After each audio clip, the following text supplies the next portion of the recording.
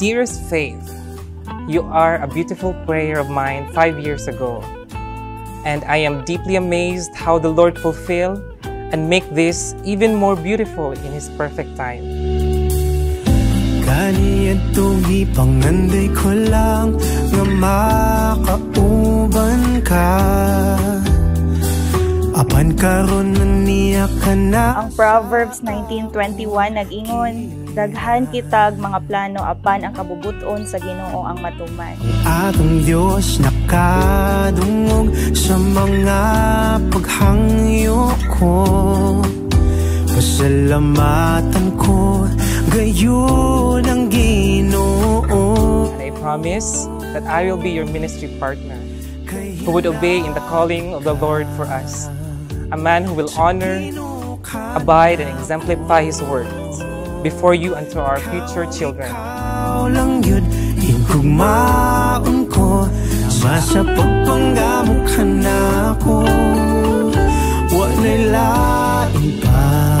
Marriage is an institution established by God. Meaning to say, it's not man's idea, it is the Lord's. Siya ni, iyahan ni siya.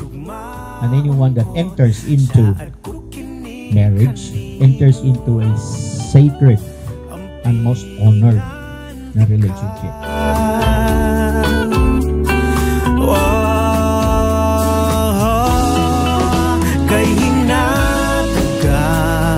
Ang nagustuhan ako kay Jeff, kay ang iyahang pagiging humble yun o ka na sold out sa ministry. Saan ko kinikanimo.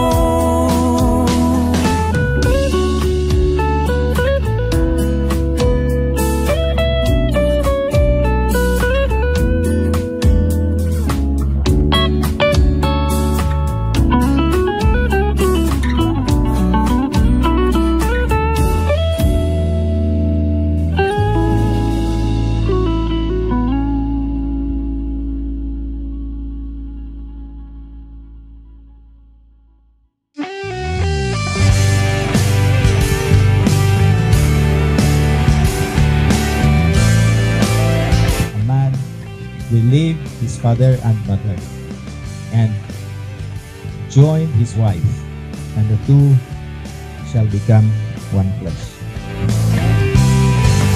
O pag-ibig, ang dahilan kung bakit tayo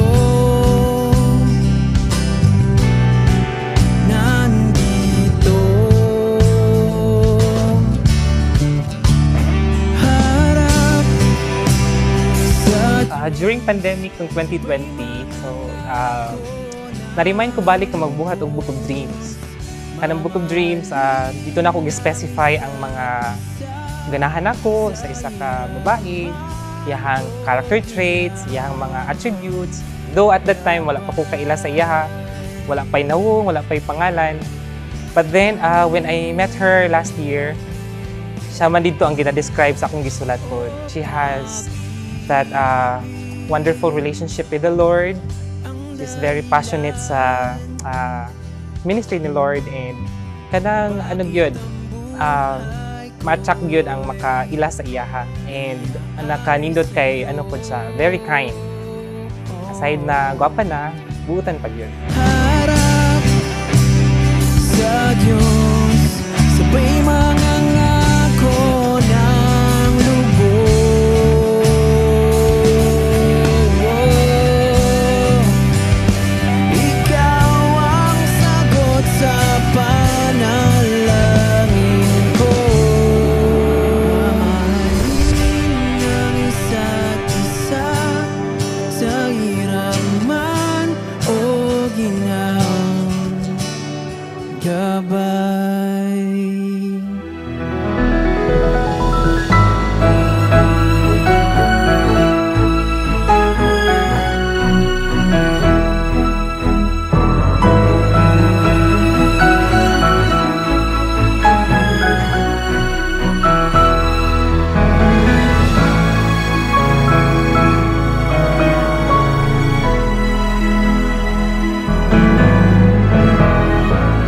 vow nga mo submit sa imuha as I submit my life kay Lord.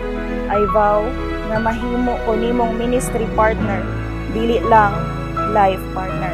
And I vow nga higugmaon ka sa walay sama. So help me God.